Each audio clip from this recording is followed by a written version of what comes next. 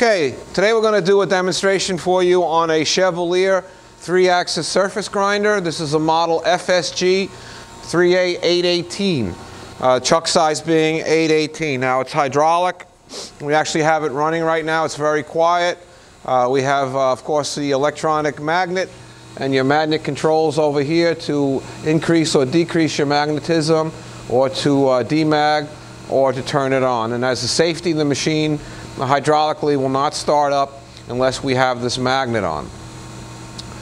So we got a lot of buttons and switches and lights here. They all have meaning. In the pure manual mode, you could work this machine by hand.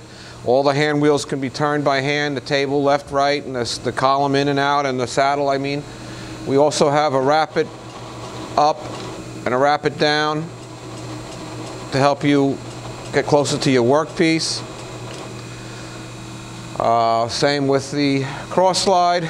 We have a in and an out. So whenever we want to start something on here, you get the cycle start light that's blinking. And when you set that, then we have it set now for the cross feed to work. So all I would have to do now is to give a little speed to the table here, and we'll start to move.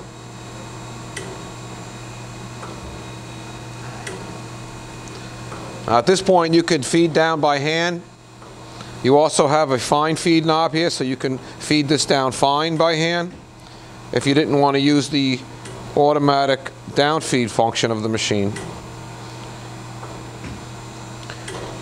When you do want to use the automatic function, you're going to switch it to automatic over here. And as soon as we do that, we get the blinking light again, which tells me I've changed the mode. I've got to let it recognize that. So we hit that again. Now you notice I have a 3 in here. That 3 is put in there by this switch here. Well, there you go. Each time we reverse the table or the saddle, and it makes contact with the switches that are mounted on the left side here, the dogs, we will feed 3 times right here. Now, each one of those feed pulses can be set to either 50 millionths or 1/10. That being done with this knob down here. So it's slowly and going to quickly work its way to 0. And once it does get to 0, you'll see the spark out light come on. And the feed will stop. There you go. It only got to 2 pulses because it knew it was at 0.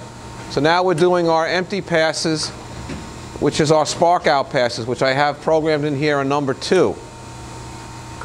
So that means it'll go there and back 2 times. And at that point, depending on how much you have this retraction potentiometer set, your hand wheel will automatically back up your wheel off your workpiece. So for your next part, you have to know that you want to shut this off, because everything has shut off now. The spindle is shut off and the coolant has shut off. And as a safety, they want you to put this off. So now I'm going to start everything again. Now my spindle is running and my hydraulics. Okay. So we still have the 3. So now you would have to physically come down and touch your workpiece.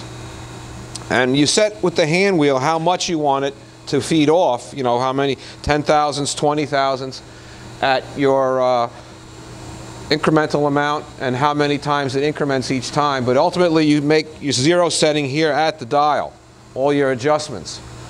So that was your surface grinding. It also has a slot grinding or plunge grinding mode. See, as soon as we switch from one mode to the other, we get our light blinking. Now when I start this up, we won't have any cross feed, but every time we do 3. I could change this to 4.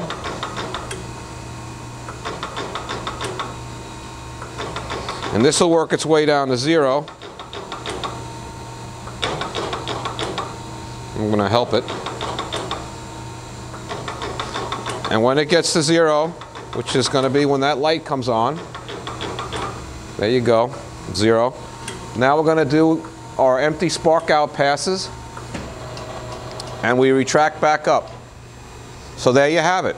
That's the Chevalier 3A818 hydraulic surface grinder.